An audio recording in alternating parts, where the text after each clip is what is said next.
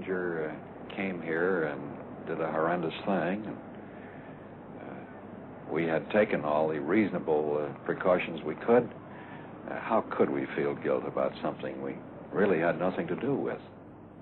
That was the voice of the mayor of Dallas. The America beyond his city is obsessed now by a new industry, the Kennedy Memorial industry, that spews a profitable and morbid flood of records and books and pictures and postcards. But does Dallas remember? Does it want to remember? Peter Woods reports. A year ago, President John F. Kennedy, with his wife Jacqueline, was making this drive through Dallas on his way to an opening ceremony on the edge of the city.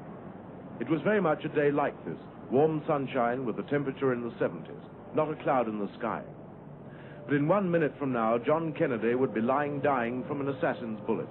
A beautiful young wife would lose her husband, America would lose her dynamic leader, the world would lose a symbol of youth and vigor, and the very course of history would be altered for all time.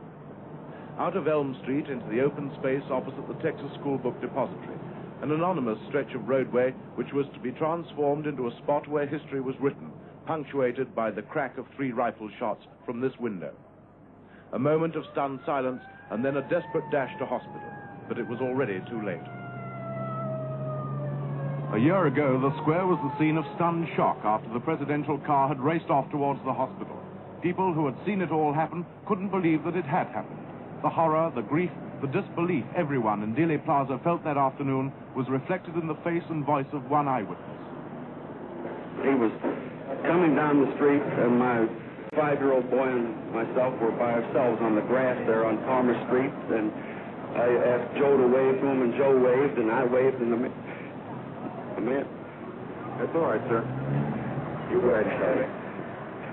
As he was waving back, the shot rang out, and he slumped down in the seat, and his wife reached up toward him, and as he was slumping down, and the second shot went off, and it just knocked him down. 2 things strike you when you come to Dallas a year later. The first is that there's nothing at all here in Dealey Plaza to denote the fact that one of the world's great men died here. There's no monument, there's not even a plaque. People used to put flowers down here, but they don't even do that anymore. And the second point, which is brought home when you talk to the people here in Dallas a year later, is that although this is the anniversary of President Kennedy's death, and no doubt it'll be marked throughout the world, here in Dallas, where it all happened, very few people feel that there's any point in commemorating this day as a special day. Well, I think it's all best forgotten because, well, he was a great man. But so was Lincoln. And he's gone. We can't bring him back. And I really believe that it would be best that it is forgotten. Well, I think that he was a very wonderful man, but I don't see any need in going on and having any more to say about it. He's dead, he's gone, and he had his memories. But he was a good man, but I think it's best that it should all be forgotten and just let it, rest. I think it should be forgotten. But surely a man like Kennedy dying here, it's a year ago now. Well, that's true, but I think that it keeps her upset. The way I feel about it.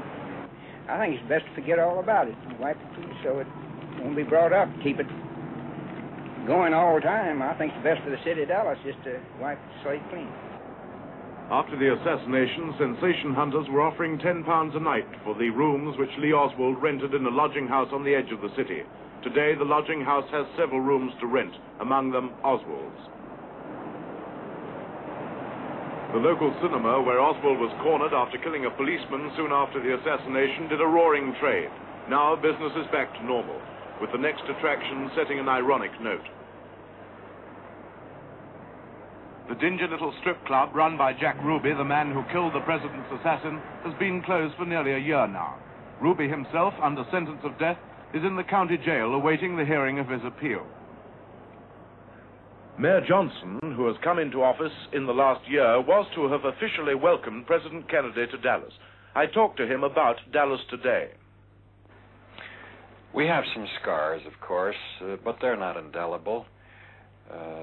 A year ago, we were deep in the tragedy of having lost our president, as any American city would be. and as indeed all were, and many around the world. But, of course, since the event happened here, the climate was a little more grief-stricken here. What happened has forced us to look inward and see if there are indeed things about the city that we could make better.